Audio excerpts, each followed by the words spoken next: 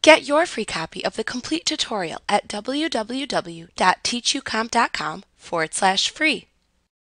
You can use comparison criteria in the QBE section of the Query Design view in order to search for criteria values that are not necessarily equal to a value. By using comparison operators, Access can expand its repertoire of query criteria to pull records that are greater than or less than a specified criteria value, for example. You still enter these criteria into the criteria row in the QBE grid under the column by which you wish to filter.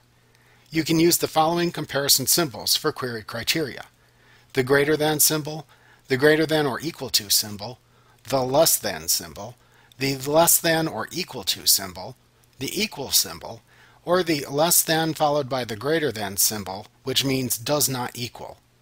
To use a comparison operator with the query criteria, open the query up in Design View.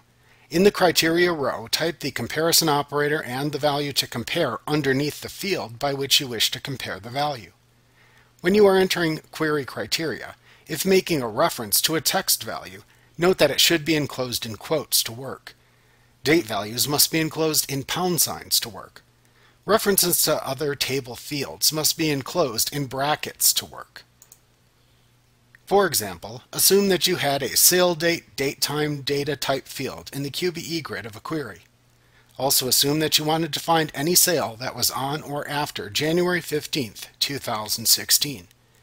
To write the comparison criteria in this case, under the sale date column in the criteria row, you would enter greater than equals #1/15/2016 as the comparison criteria.